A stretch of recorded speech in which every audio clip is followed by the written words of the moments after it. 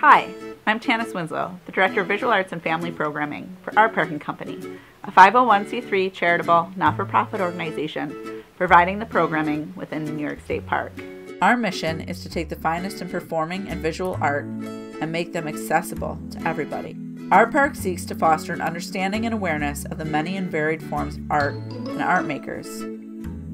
Since its inception, it has served as an active prototype for truly public art. This is Artpark in 1979. Remember when the community would come together to create art experiences? Remember the Art Owl?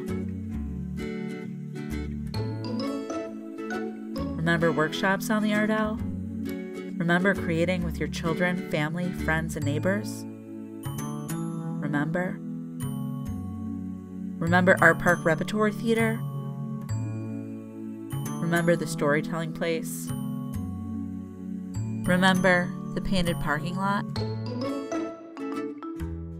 In the summer of 1979, artist Gene Davis, whose estate is held by the Smithsonian American Art Museum, installed an artwork at Artpark titled Niagara, 1979. We came to know it as the painted parking lot, and it was incredible.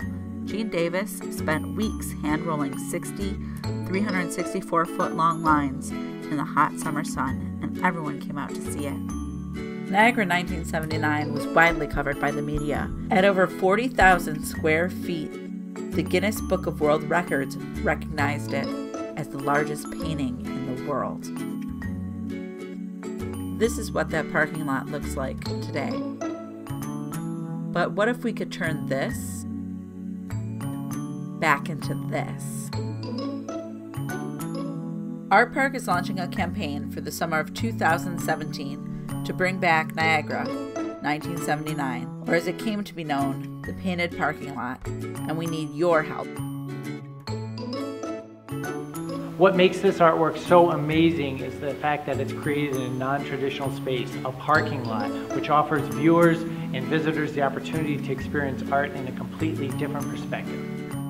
Because we are not-for-profit, all of our funding goes towards bringing free or greatly reduced programming to the community. And now, we need you, the community, to help us bring a truly incredible piece of artwork to you. I remember the painted parking lot project from when I was a kid, when my mom would bring myself, my sister, the neighborhood kids to Artpark during the summer. Seeing the painted parking lot was the first spark of excitement. It was both the first and last memory of the day. I'm so excited to hear that Artpark's trying to bring back this project. I'm doing everything I can to help support it, and I hope you will